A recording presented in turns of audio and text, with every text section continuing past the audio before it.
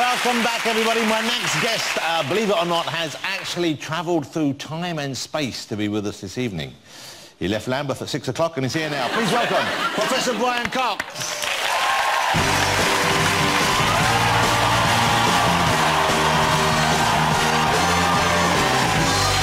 Looking so dapper, so handsome. Man, you're too good looking to be a professor. What's going on? Oh, thank you. You're looking great in that suit. So, you're doing a new series. It's going to be called The Human Universe, is that Human Universe. This is something before. I don't know if you cover this in the new series or not, but I've been reading online about science, about the universe, and they've discovered there's a telescope out there called the Kepler. Yeah. And they've discovered what they think is a solar system rather similar to ours. It's a space telescope, and its job is to look for planets beyond our solar system. You go back 15 years or so, 20 years, we only knew of our solar system, so it's possible to believe that... Only 20 years ago, that's all we knew was our solar... It's possible to believe all those stars in the sky were just stars we didn't know. But now we've discovered over 1,000 planets out there around stars. And this solar system you talked about, it's Kepler 90, I think it's called. That's right. 7 planets around that star. But the remarkable thing, and this was announced about 3 weeks ago, so Kepler has been looking just at a little piece of sky to do a kind of a survey, a tiny piece of sky, and it found 6 Earth-like planets. So these are rocky planets in the right zone around the star, so the temperature's right, so there could be oceans and rivers. Wow. And if you just then extend that over the entire sky, the number now people are talking about is 20 billion Earth-like planets that could harbour life in the Milky Way. 20,000 million other Earths out there. So there must be life out there. Well, you would think so. The huge question now is, so can we find microbes? And we might find them on Mars. We're looking really seriously to see if there's life on Mars. But no, we know there's not life on Mars. Well, we don't. But but not proper life. I mean, I'll be honest with you, I'm very happy for your science people, but we couldn't care about microbes. We want aliens. Well, this is... You know that. This has got Don't a let us name. down. This has got a name called the Fermi paradox after the physicist Enrico Fermi. Because now 20 billion Earths. The galaxy's been around for almost the entire age of the universe, 13 billion years. Getting a headache. Why? The huge question is why we haven't seen evidence of another civilization. Do you think it's out there? You think it's out there, don't you? I think simple life, so microbes, we may well find We're on not back Mars. to that again. No one cares. I'm Talking about something with fins and a scar, like language. You know what I mean? Like whoop, whoop, whoop. I thought you said fins and a scarf. Yes, they might have a scarf if they're on a cold planet like Pluto. Not a planet anymore. But it would be remarkable. It would be remarkable if we found life on Mars and it had arisen separate, so it was different life. Yes. Even if it's single microbes, it would tell us that wherever the conditions are right, life can arise. How many times I've got to tell you? Well, how big does something have to be for you to find it interesting? At least 4.5 feet. anything smaller than the little one out the Crankies, I don't count. That's the microbe. Right? It's got to be bigger than the girl in the Crankies. So the mini cranky planet bigger than that. You're not interested in that at all? No, anything bigger than that. Kepler 90G probably is mini cranky planet. Depends on the gravitational field. You could just be making this up. If it's a big, huge planet, a big, massive planet, intense gravitational field, then the people will all be little. What? Yeah, because you're as big as you can be without the gravitational... I don't think you know what you're talking about. I'm just making it up. But yeah, there could be a cranky planet. So real giants could only be on a small planet? Probably.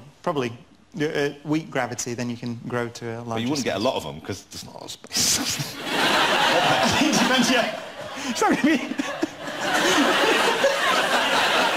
Not be that big, is it? Well, it's not a planet, is it?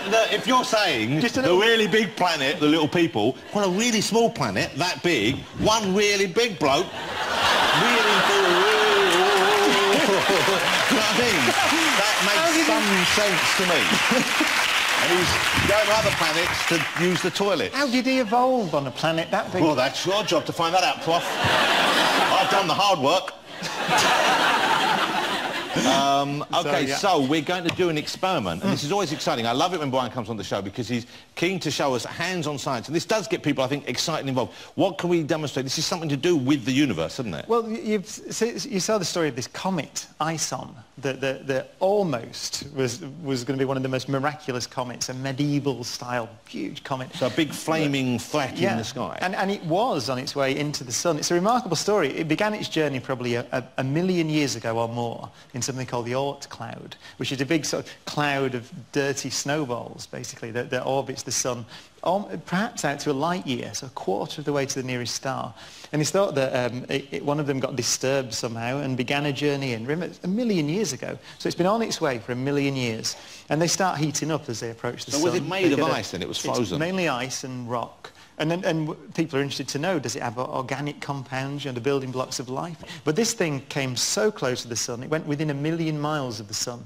The sun is 6,000 degrees at its surface, so it didn't survive as it came round. But we're going to make a comet. Make a comet? Which is potentially going to be edible, because I know that that's the only way to keep you interested. I am. So you can eat it afterwards. But then we're going to simulate the death of a comet.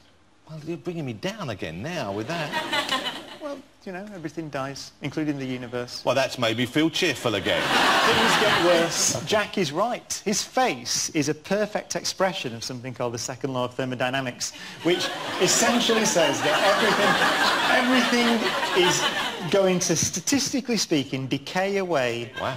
And the fate of the universe is ultimately dire. And that to me, if I was teaching thermodynamics to my students now, I'd just show them that picture and go, that's the fate of all of us. Wow. That's what it's going to look like. So Tom Daley is the more cheerful first law of thermodynamics, where everything's great. He is defying the laws of physics at the moment, but eventually... Oh, Tom, look to your left and look at your future.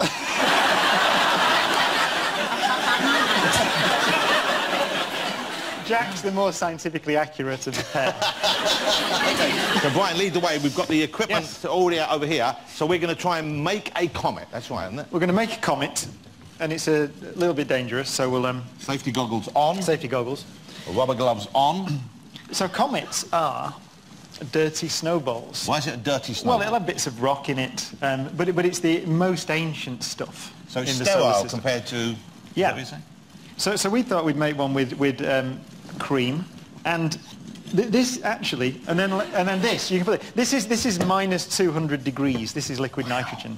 So it's liquefied air, if you want to think of it like that. Don't do that. Minus 200 degrees. So don't. But that's all right, because I've got a protective glove on. Yes, it's minus 200 degrees, man. Look. Look at that. Let's throw a bit in there. Give it a stir.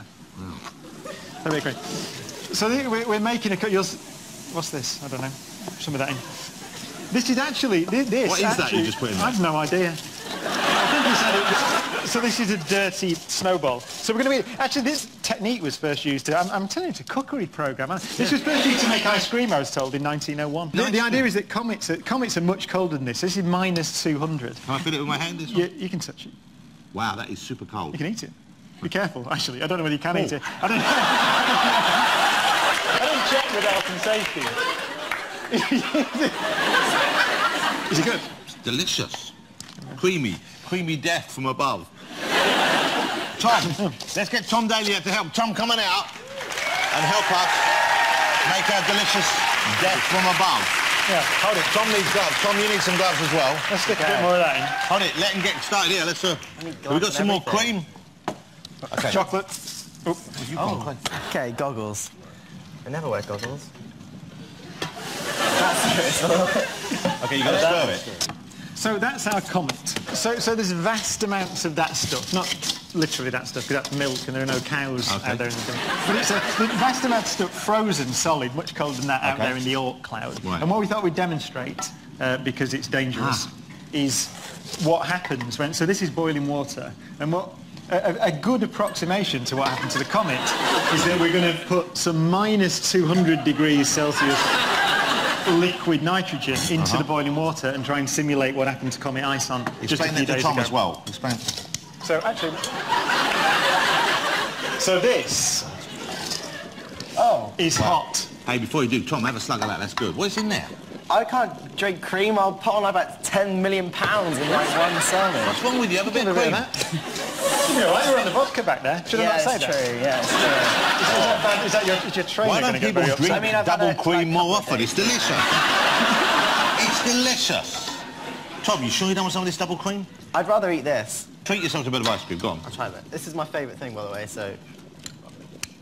It's like... So that's been cooled down to minus 200 or so. Pretty good, isn't it? Good, though. We'll knock it down with a bit of this. This is good. Honestly, maybe pour a bit on top. Oh, yeah. There we go. Oh, yeah. There's only one way. There's only one way to stop him. That'll stop him. Right. That's done. Right. Yeah, so, say that, but I like a challenge.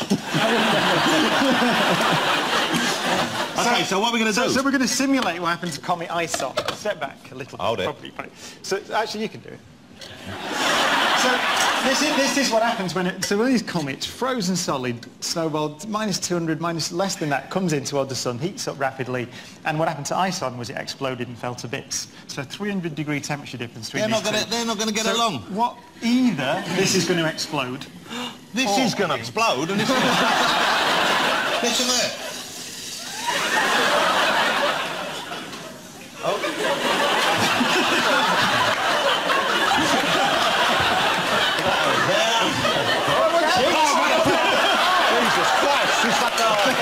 This is bad. All right, you ready? Do you want to put some of this for me as well? Okay, here we go. Don't put your head over it, though. Don't put your head over it. All right, you ready? Is the lights right for this? Exploding comet. Shall I move this out of the way? What if that goes? Hey, what is going on here? We'll move that out of the way first. Brian, it's all right for you, but we're national treasures.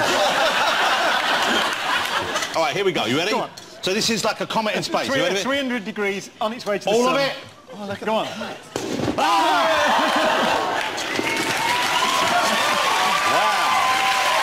That's pretty good. Pretty good. Oh, man, I really wish we could have like a Genesis track playing there. Okay, let's go for it. Let's go for it. We've got the giant tub of doom. Yeah, let's... This is all filled of that stuff. Okay, so hold it. Before you do that, I'm going to say goodnight now, just in case. Thanks to all my guests this week. Next week on the show, I'll be joined by star of Elf and Anchorman Will Ferrell, from X-Files and The Fall, the gorgeous and talented Gillian Anderson. David Beckham will be here in person. And we've got music from singing superstar Leona Lewis. So before we go to the music, let's see if we can blow up the studio.